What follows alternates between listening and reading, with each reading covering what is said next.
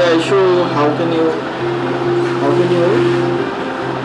interpolate any elevation or precipitation data in your shapefile. So this is a QGIS platform, and this is our flood level shapefile, which is attribute table is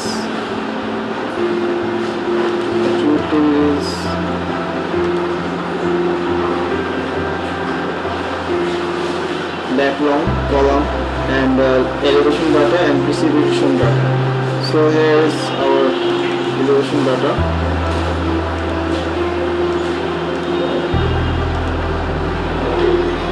So first of all, I go to in top menu, which is raster, and then I go to analysis, and then I choose grid nearest neighbor.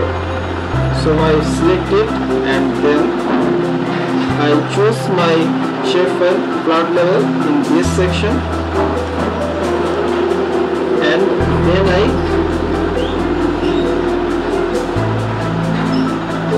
go to advanced parameter.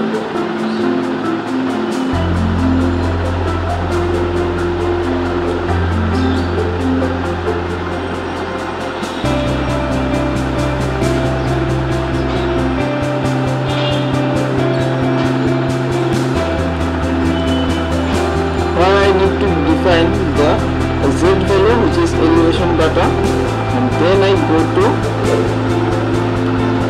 other options as same as default option, and then I select the file to my folder.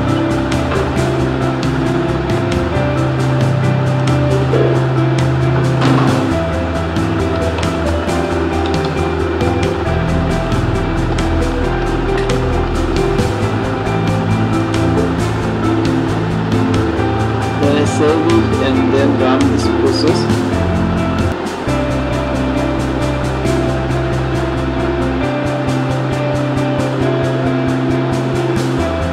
So my process is done, and here is my output. In here, the white area, which is represent 91 value, and the black area is the lowest value, which is represent 1.9 meter. And then I want to change this color pattern, so I go to properties and go to similarity options. So I choose there single band patchwork color. Then I select it, and then I classify it equal interval, and here is my color pattern, and I change it as spectrum.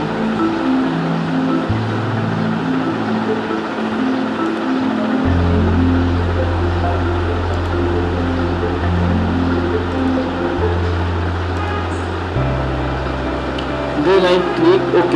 If I want to reduce classification, then I reduce this number. If I increase classification number, then I increase this number also. I want to level it up just one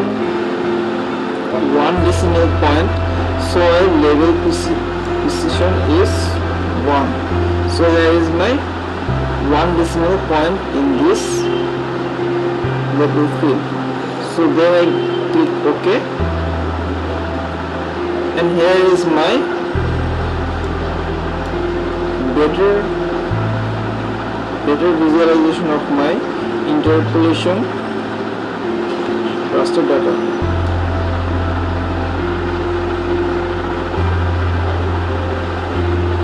So I